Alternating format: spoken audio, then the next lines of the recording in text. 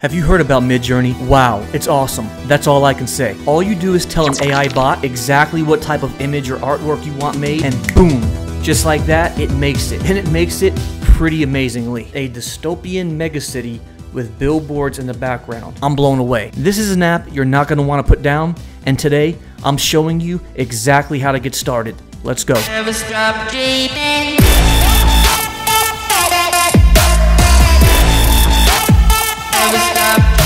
Now this is going to be a beginner's guide to show you exactly where to begin. And the reason why this is important is because this is all done by using a Discord server. So if you haven't signed up for Discord yet, do that first. It's easy and it's free. And once you do, the magic is ready to happen. So let's go.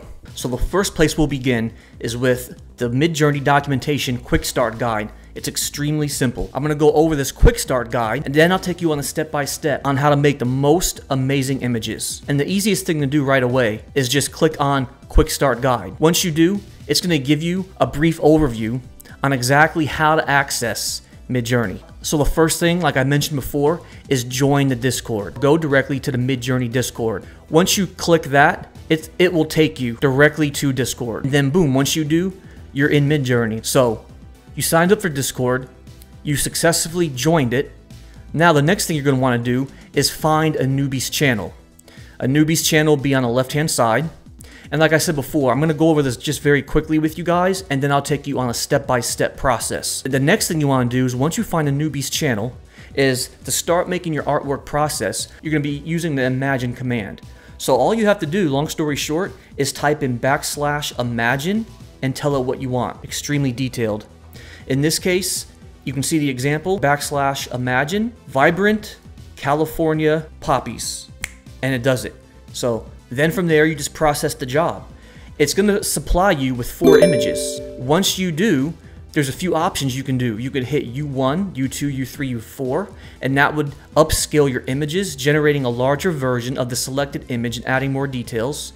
You can use the V buttons, which will create slight variations of the selected grid image, and creating a variation generates a new image grid similar to the chosen image's overall style and composition. And then you could also hit the refresh button and it will rerun the job, giving you a complete different selection of options to choose from. And then the important part, saving your images.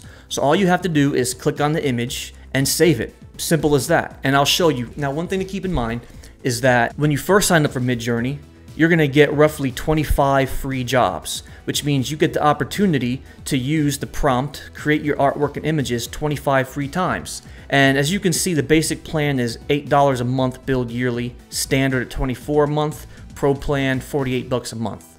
So if you find this extremely helpful, which I do, you might want to sign up for the monthly plan. This might be well worth it. I think it makes some incredible AI artwork, and try the free trial at first where you get 25 free opportunities and then go from there. That's the QuickStart guide.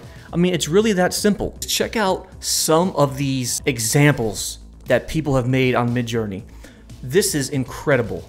So, like I said before, we joined Discord. Now the next step would be to find a newbie's channel. So in the Midjourney Discord, on the left-hand side, I'm in one right now called Newbies28, and I'm going to start with the command \imagine, and right after it says prompt, it's going to autofill with prompt. Type in anything that you want. I typed in a dystopian future on Earth. Okay, so my artwork is done, but a quick, helpful tip to help you navigate and find your artwork quickly amongst all of the other users using Midjourney right now.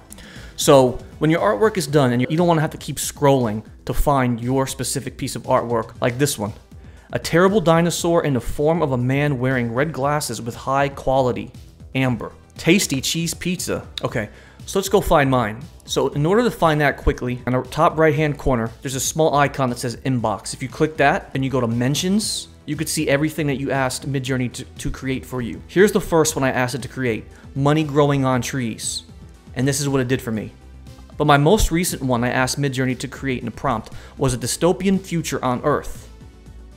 And there we go, a dystopian future on Earth. Now let's get a little bit more detailed and crazier with this. So next thing I'll say is a beautiful home in Hawaii with an oceanfront view. That was pretty quick. It's gonna give me 4 options of a beautiful home in Hawaii with an oceanfront view. So my next prompt is gonna be a little bit more descriptive. I'm asking it, a similar dragon in Game of Thrones, flying through the sky, blowing fire on a castle. I'll hit enter, and let's see what it can come up with. Okay, so it looks like it's done with my dragon one. Let me click on that. So I asked it to create me a dragon similar to the Game of Thrones dragon, flying through the air, blowing fire on a castle. And it got it perfectly. So the next step would be, say you like this image. Now it's time for you to download it. All you have to do once you expand the image by clicking on it is just right click it, and you could say save image as or save image to downloads. Once I chose save image to downloads, guess what I have now?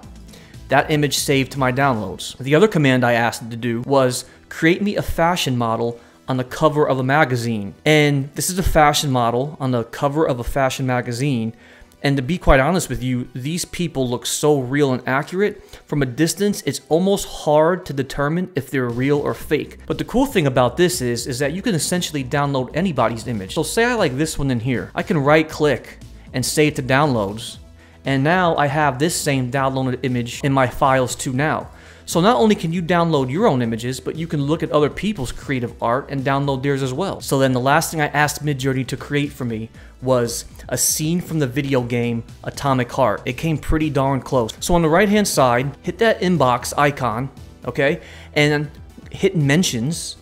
And then that's where you could scroll and look at everything that Midjourney made for you so far. And so once you find one that you want, that's where you can click it, right click, and then save your image, and then you're done. Alright, well that's going to wrap it up with Midjourney for today. And again, thank you so much for watching. Please hit that subscribe button, and until then, we'll see you next time. Never stop dreaming.